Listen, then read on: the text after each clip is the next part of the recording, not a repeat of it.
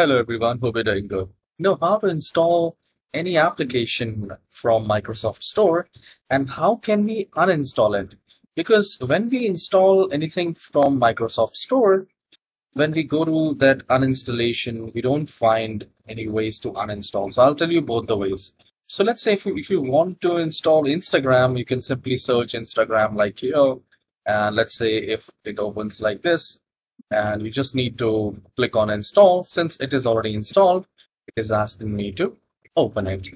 So it's a very straightforward process. You can simply search any apps, games, or movies, and then you can, like for entertainment, you can install the Spotify or Telegram, anything like that.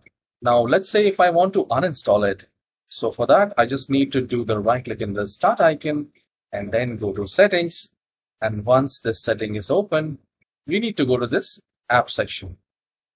Now, once I click on apps, the very first option will be installed apps.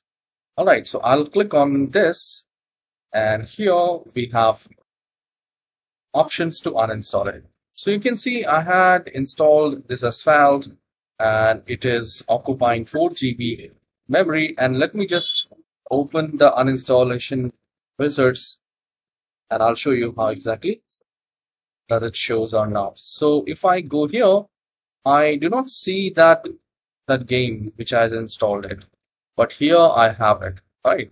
So from here you can simply click on these three dots and you can uninstall it. Right. So it will start uninstalling.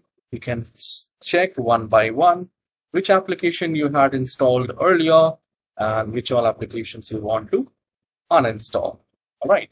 So I hope you have enjoyed this very short tutorial. Please hit the like and subscribe.